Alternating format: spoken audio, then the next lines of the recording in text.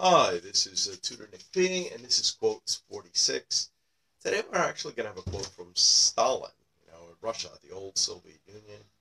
And here's his quote. Ideas are more powerful than guns.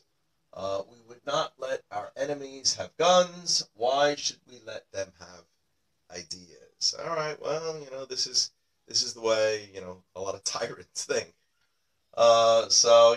We know that Stalin was really a very tough leader, and he really, when he took over Russia, he had the Soviet Russia, the Soviet socialist Russia. So let's look at the notes here. The first point to note here is that socialists and communists usually always try to take away guns from the people so they are defenseless, where the government really has total control.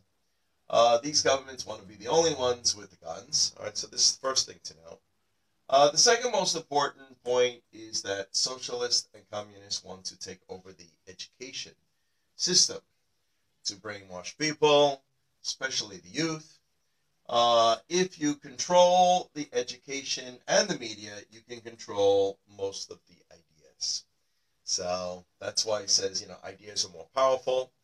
One other point about it, though, is that maybe it kind of reveals maybe one of the greatest weaknesses of socialists and communists, too. They are afraid of ideas. If it's real ideas that they have to debate, and sometimes if they can't rationally debate them well, they're also afraid of that. So anyway, it's a good quote. I hope you got it. I hope it's food for thought, makes you think. Thank you for your time. Bye-bye.